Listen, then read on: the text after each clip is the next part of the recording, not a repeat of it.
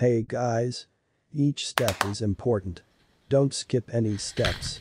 I am going to show you how to fix low laptop problem in Windows 11.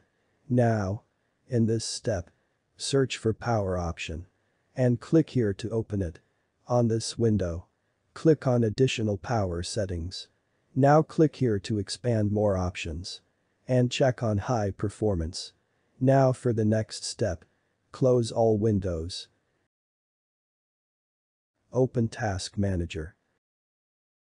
Go to Startup tab and just disable high impacted applications which are running on your machine and move to next step. Now again click here and search defragment and optimize drives and open it. On this window, click on Optimize option. It will take some time to complete its process. Once done, open File Explorer.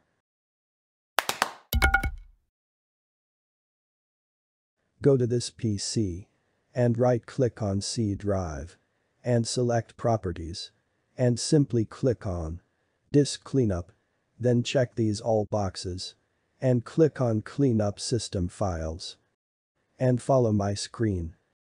Close these windows.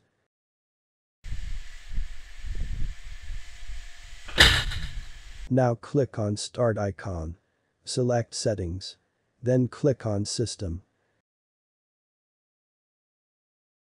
In the About section, select Advanced System Settings. Now, click on Settings in Performance and turn on Adjust for Best Performance option. Or for better, go to Customs and select this option. Apply all changes and close windows. And move to next step. Click on Search icon. Type CMD. From the search results, right-click on it and select Run as Administrator. These commands are very important to fix this problem. To avoid mistakes, you will get all commands in description below. Copy them and simply right-click on CMD to paste it and hit Enter to execute them for each command.